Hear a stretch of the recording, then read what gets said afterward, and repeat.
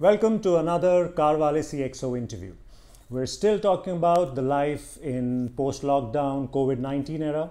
Now, unlike last time where we asked a mass market manufacturer to give us a perspective or to future gaze into what the market's going to look like in terms of sales and what would the manufacturer and the dealer need to do to lure in new car buyers, and what sort of incentives would they need to give, the digitalization that would come into play, as well as the finance schemes, etc., to just make car buying easier than it has been in the past. This time around, we're asking the same set of questions, but we're asking a luxury car maker to future gaze into these particular aspects and tell us what it's going to look like. And it's not just any luxury car maker, it is the biggest, most successful luxury car maker in the country. Time then to meet our guest for today. Hello, I'm Martin Schwenk, Managing Director and CEO of Mercedes-Benz India. Today I'm speaking to CarWale, and this is Take 10 with CarWale.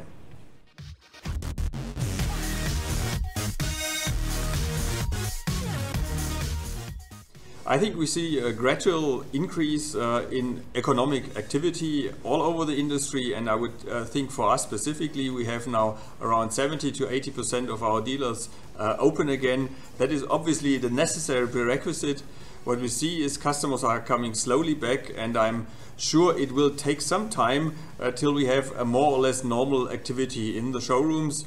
I guess the workshops will be a little bit faster, cars need to be maintained, repaired and so forth, but I'm expecting a couple of weeks or even months for us to come back to a normal operation.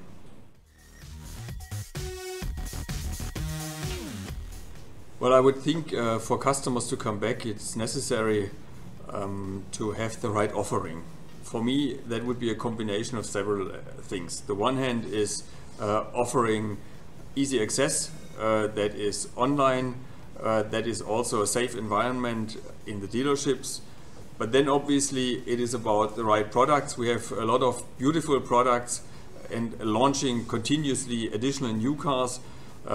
Just recently we had launched the GLE, GLC Coupe, and now we're coming soon with the GLS. So definitely new products will create some traction with the customers. And then obviously to take some of the churn out for the customers is also helpful when you offer financial offerings. So what we are doing, we have launched our Wishbox 2.0 campaign. With that, customers have options like 3 months not paying any EMI, or 6 months very low EMI, or even a 10-year loan contract that can help to make it easier to come back and to actually purchase a car. So I think, yes, we need to do a multitude of activities, reaching out to the customers and enticing them and helping them with the purchase.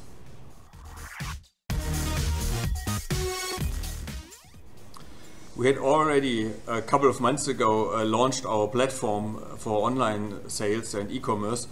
At that time, we already planned and spoke about something like 25% of online sales transaction by 2025. I would stick with that number. I believe that is the area we are ramping up to. I can see the current situation has accelerated the online transactions, but I would still think it is something between online and offline sales that will make the purchase happen. So a lot of customers will search not only our offerings online, they will also look into product details, they will gather information online.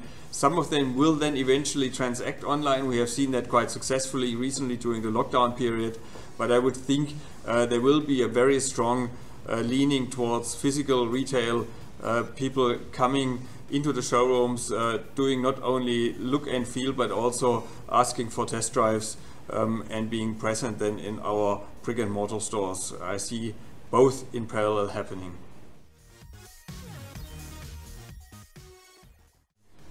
I would expect there is definitely a change in mindset of the customers. One is, I think, very strong with every customer. Will I be safe? Will I be safe if I go into the workshop or into the showroom? Will my car be treated well, and will it be safe? Is my interaction with the sales consultant safe? So I think that is the first thing that comes to everyone's mind, and I can say we have clearly addressed that with having detailed protocols defined and rolled out to our dealerships. Every dealership will do everything that is necessary, from social distancing to wearing face masks to having cleaning protocols and disinfection protocols, not only for showrooms, the people themselves, but also for the vehicles. So I personally think the risk is very limited, and I would have no hesitation bringing in my car or going into any of our dealerships based on the protocols we have rolled out and are implemented at present.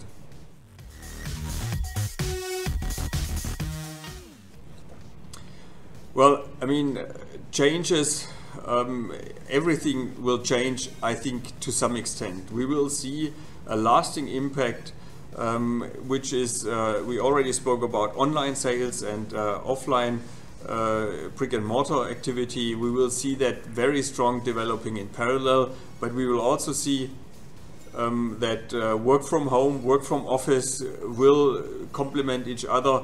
So it will also remain for some time with us together. So there's a lot of things like that that will happen, but what will not change is that we will continue launching new vehicles. We are not having a plan to change anything in our product lineup. So for this year we have 10 launches planned, and we are on track to do that, obviously with some delay.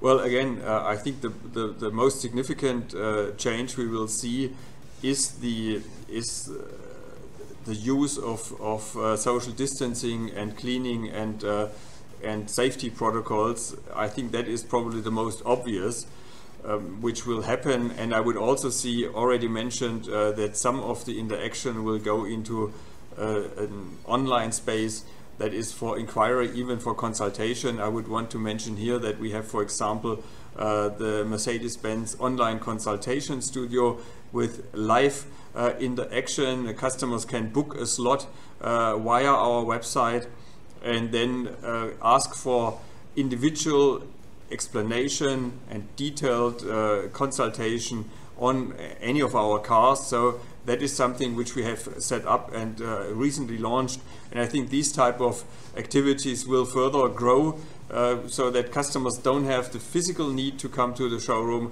They will use online consultation, for example. They will get for test drive cars delivered to their home so they can drive from their homes. Their mind will put at rest by explaining in detail what safety protocols are being implemented. So I think that is a lot of changes that we will see for the foreseeable future. Well, I mean, we already did in the last few days quite a few exciting things. We launched 2 AMG vehicles, the AMG GTR, and we launched the C63 AMG, two sporty cars which are really meant to bring the emotions, positive emotions, back to the market, basically roaring back to business. We have added 2 vehicles to our GLE lineup with the 400 diesel and the 450 petrol, and now in a few days from now we will launch the new GLS, which I'm very sure will find a big audience in the Indian market. Well, I think that's very hard to assess at present. We are all busy to navigating through the immediate crisis at the moment. I would think for us to get out of the crisis itself and to grow back to some level of normalcy does hopefully not take much longer till the festive season. So I hope that with the right product offerings we already spoke about, we should be able to get some momentum, and then come September timeframe, August, September, maybe being back into something which is closer to a level of normalcy. Past and beyond that, very hard to assess what the overall market will do. It will also obviously depend on how the overall economy in India is developing. We would see a positive trend there. All prognosis indicates that for the next fiscal year the situation will be much improving. So let's hope for that, and then I'm sure with all the product launches we have planned and our strong dealer network, we should be able to leverage that. So I would think mid to long term, not such a big impact, but in the short term, the next couple of months, definitely a hit to the entire industry.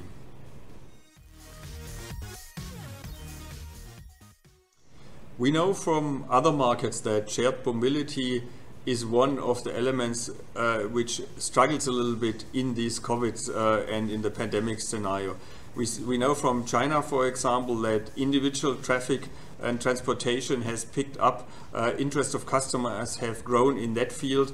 I could expect a similar trend potentially in India as well. I would though assume that's more on the entry segment of the car market. For us in the luxury car market, I wouldn't see a really change in demand because of different customer behaviors. Our customers, they love their Mercedeses and they purchase them even though they also use shared mobility, probably to some extent. I think overall no huge impact out of the current scenario on the market itself, and probably very limited impact on the luxury segment.